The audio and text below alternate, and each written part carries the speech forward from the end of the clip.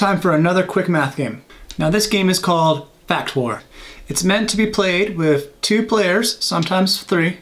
Okay, the first thing you want to do is to make some kind of currency. If you have fake money like Monopoly money, you can use it.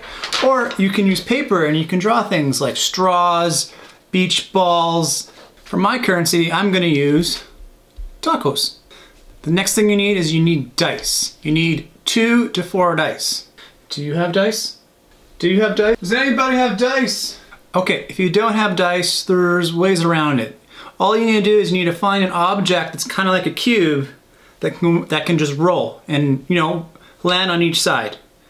Maybe let your parents try.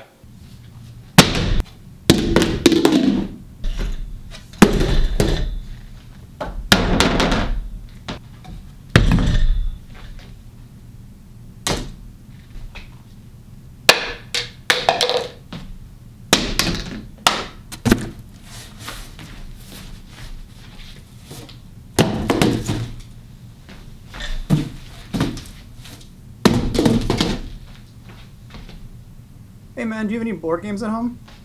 What? Yeah, board games. Board games have dice in them. I have Monopoly. Yeah, there is dice in Monopoly. Oh. Oh. Okay, apparently I do have dice, so I'm ready to go for the game. Let's get started. Now, there's a few different ways you can play. Let's start with the first way. Okay, for game 1, each player will need 2 dice and 5 of something. So in my case, 5 tacos. So player 1 will roll the dice. Player 2 will roll the dice. Whoever has the bigger sum gets to take something from the other person. So in my game, I get to take a taco from someone else. The game is over when you run out.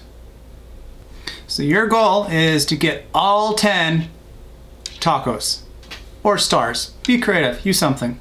Now you can play this game studying addition or multiplication. You ready? Let's play multiplication.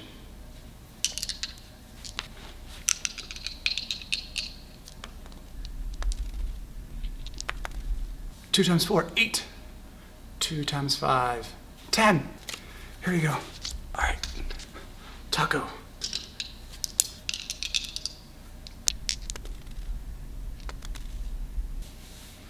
2 times 6, 12. 1 times 4 is 4. I'll take this back. Game style 2. I call this challenge mode. This way, each player needs 5 currency and only 1 dice. The 2 players will roll at the exact same time, and whoever can add or multiply the 2 dice the quickest wins the round. Now the third way to play is kind of a combination of the first 2. So once again, each player will need 5 tacos or some kind of currency.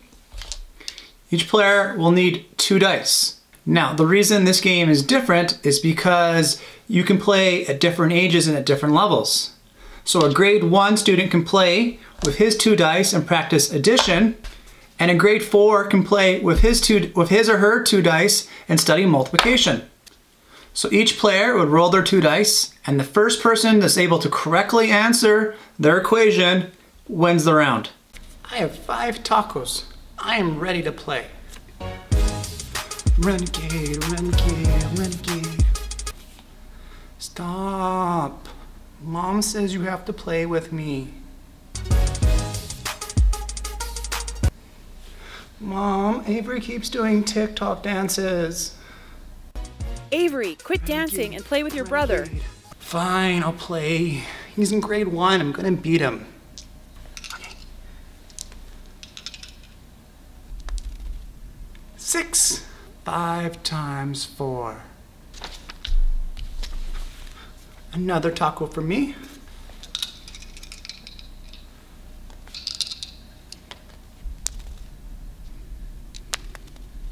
3.